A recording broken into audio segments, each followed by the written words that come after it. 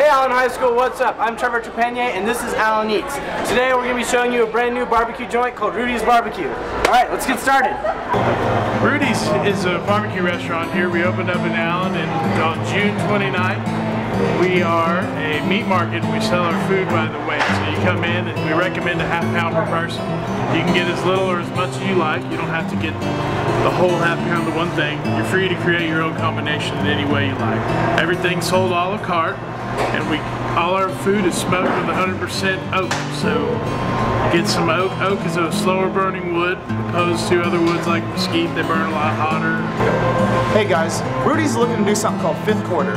What that is we're bringing you guys in after the football games, or we're going to stay open a little bit later, bring y'all some hot fresh food. You got the sodas, you come and get some fresh brisket, turkey, sausage, there's sandwiches, the baked potatoes, the whole 9 yards. Big thing is we're just going to stay open late. We're going to bring you guys in and, you know, keep everything here with the Allen Eagles. So we've been told Rudy's is some of the best barbecue in Texas. We love Rudy's. We used to go to the original one down in San Antonio, and he gets mad at me because this is the only place to ever want to go out to eat. So we go here at least once a week. Because this product right here is by far and away the best, most magical, godlike elixir that you can put on meat. This has been Allen Eats. I'm Trevor Trepanier with KJLE3 Network. Stay classy, Allen.